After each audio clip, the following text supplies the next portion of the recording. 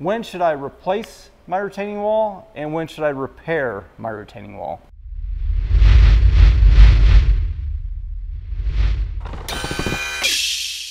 Everyone, welcome to another episode of Foundation Repair. You ask, we answer.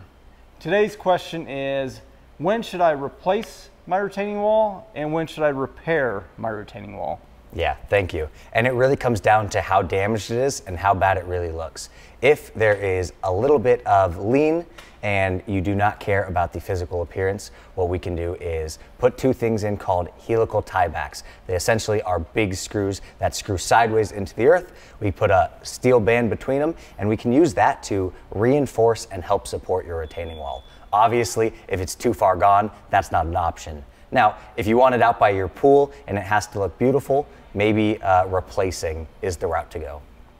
Yeah, thanks, Garrett. And that's ultimately what it comes down to. If helical tiebacks or any sort of tiebacks isn't going to really pull your wall back and straighten your wall out unless you dig back behind it and add a bunch of other steps and money and costs associated with it. And by that time, if you're already doing that, you might as well just rebuild the retaining wall itself. So if you're fine, like Garrett said, with a little bit of lean, and as long as it's anchored and not going to be moving, then helical tiebacks are going to be the way to go. Again, if it's an aesthetic thing, like Garrett was saying, by a pool or something that people are going to see and judge you on, then it may be something that you want to just pull it out, remove it, replace it, and start over from new.